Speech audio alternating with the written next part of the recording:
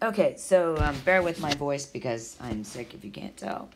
Anyways, I'm going to talk about homework 1 and how to do this. Okay, so I'm going to go here and I'm going to start it. It's really easy. Okay, so I'm going to click to enlarge the graph. All right, so now I have my graph enlarged. All right, and if I look at my equation to my left, all right, it gives me y minus 1 is equal to negative 5 times x minus 1. And let me see. Let's do this.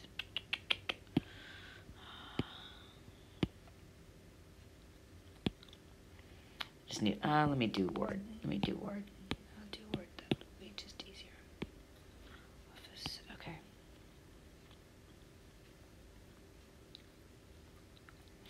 All right, we'll use this one that I'm given here. All right, so I'm going to erase this. Just so that for the sake of... Okay.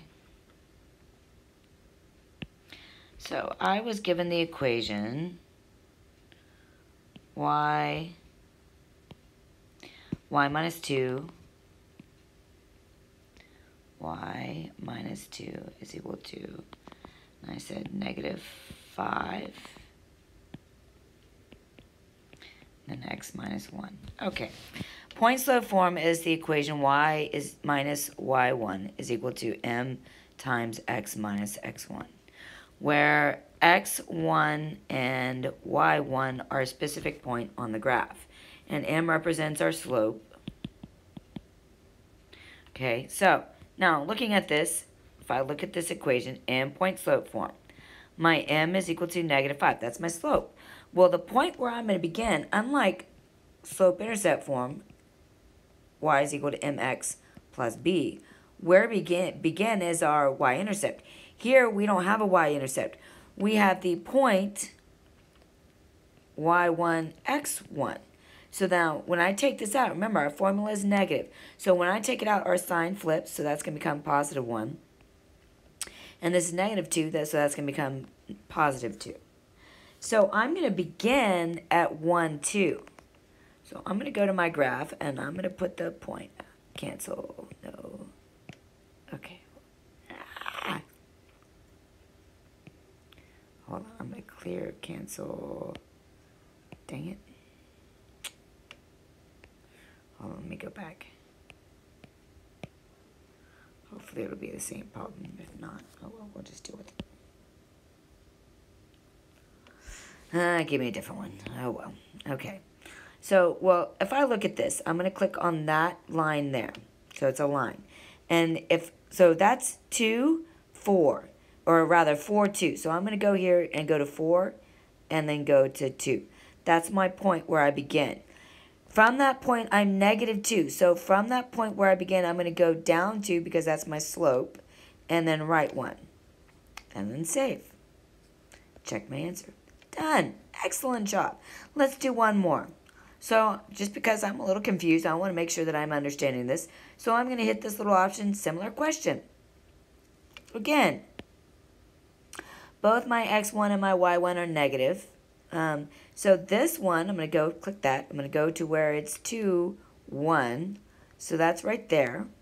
Then from 2, 1, I'm going to go down 5. 1, 2, 3, 4, 5, and then right 1 for my slope. So now instead of starting from your from your y-intercept, you're now starting from that point that's in that point slope form. And I'm going to hit save. Check my answer. Yay! I did it right. Okay? Now, again, guys, don't forget this question help. Help me solve this. Read what it's asking you to do. All right? We'll find what are the coordinates of x1 and y1 on the line in this. I'm going to type in ordered pair. If I look at that, my ordered pair is the point 2, comma, comma, 1. That's an ordered pair. Check answer. Now, let's say, like, I'm completely clueless, okay? So I'm gonna put a T in there because I got no clue what to put in there. All right. So now look at this. It tells me, sorry, that's not correct. Read what it tells you. The equation is in point-slope form. Y minus y1 is equal to m times x minus x1. The slope m is the coefficient of x. So if I look at that, that's the coefficient. So that means if I look at that, that's going to tell me, oh, well, it's -5. But let's say I'm still completely clueless. Oh, look, it tells me the correct answer is -5. So if I look at my equation given, I can tell, okay, that's -5. Graph the line. All right, let's tell me. I'm like confused. I'm like got no, like I'm not graphing it right. Okay, so it tells me it's going to take you step by step. It put the right point on there. Okay, I'm going to continue. So now it's telling me to move it. All right, let's say I move it over here. Okay, I'm going to check the answer. Again, it's telling me that I'm not doing it right. It tells me where I should have put that point. Okay, then it shows me where I should have connected that line. Use the system. It will help you guys really handle these. All right, and if you get it wrong, hit similar question to get it right. Number 2 is done the same way. Number 3, now we're looking at these points, and of my answer choices, I want to pick which one matches. So I'm going to zoom in. Now, my points, I want to look, all right, well, my slope is negative. So I know A and B, or A and D are not going to be my answer choices. And I'm -1, so down 1, and then to the left, 10. So my answer choice is either going to be B or C. So now I need to figure out, well, which coordinate point did we use? Did we use -5, 3? All right. Well, let's think about that. Neither of my answer choices have 3 or negative. They have -5, but they don't have the 3. So I did not use that point. So let's look at this point here. This point is at 5, 2. 5, 2. When I put that in, remember, it's x minus x1. So then that gives me my answer choice B. So I'm going to check my answer. I got it right. Done. Again, use the help system. Number 4. This one, the help system, will really help you walk through. But let's go ahead and, let's see, I'm going to go ahead and do this. Let's erase. The help system on this will definitely walk you through the entire problem. But this is really, really easy. It's an easy problem. Okay. We have -5, 2.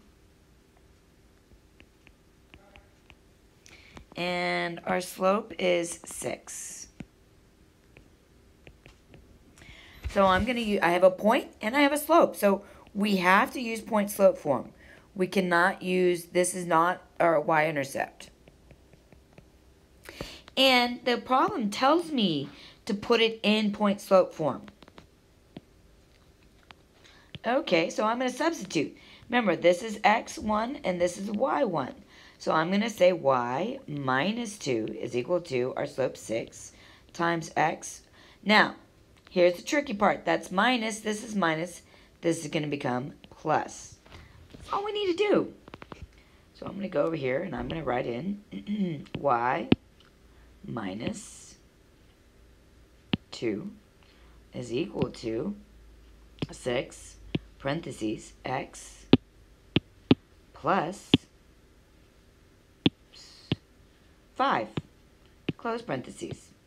Check. Done. Nice work.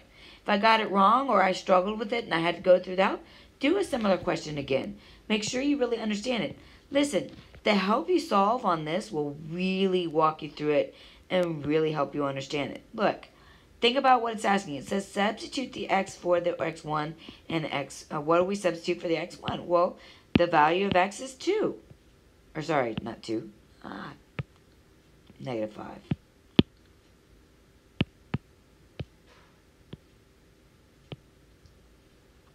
What do we substitute? What's y? 2.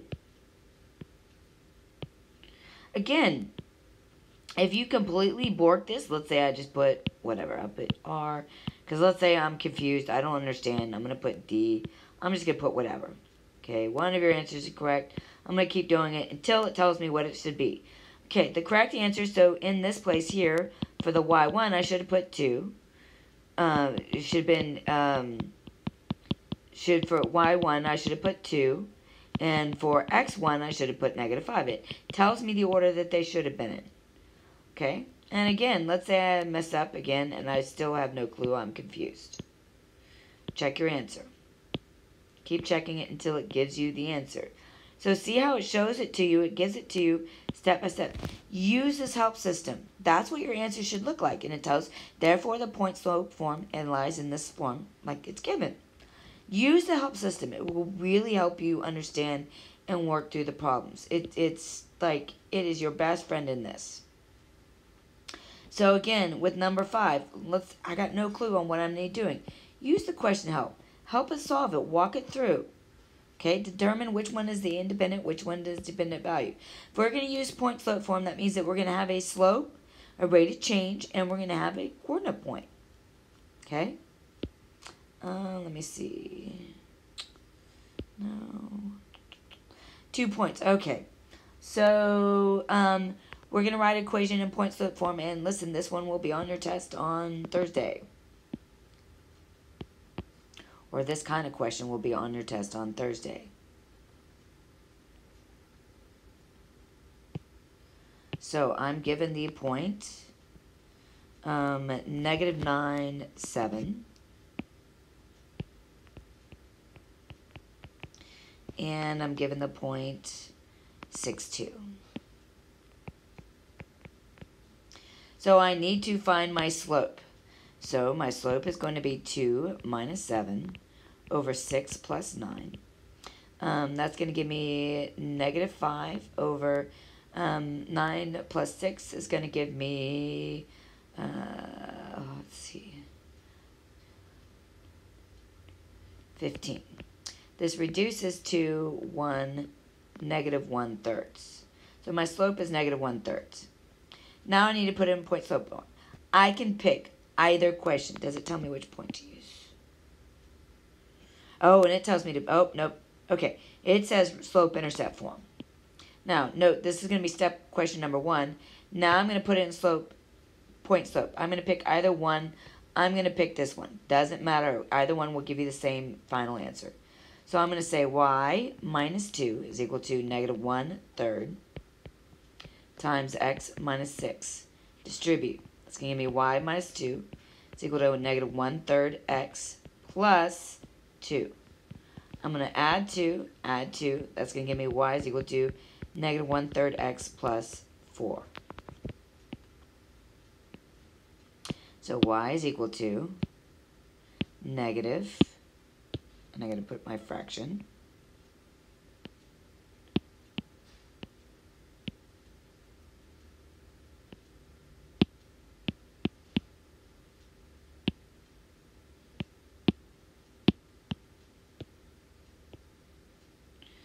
hold on, let's see. What did I do?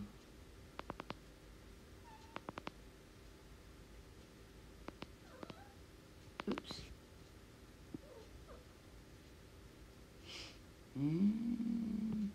Probably wants me to put the x on top. Let's see. No, okay, let's see what it says.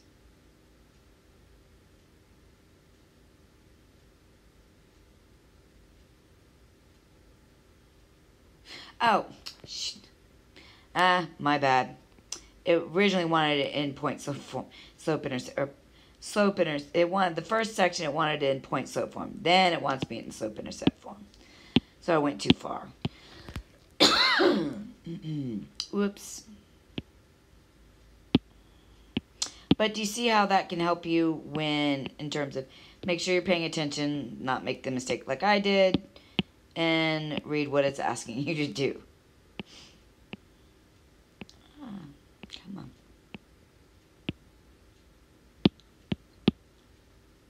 Now it wanted me to give me the slope intercept. So, okay, so I got this partially wrong, so I want it to get 100, so I'm going to do similar question and redo it. It's that easy. Here, you're dealing with the same idea. You just have coordinate. You have a table instead of a coordinate points.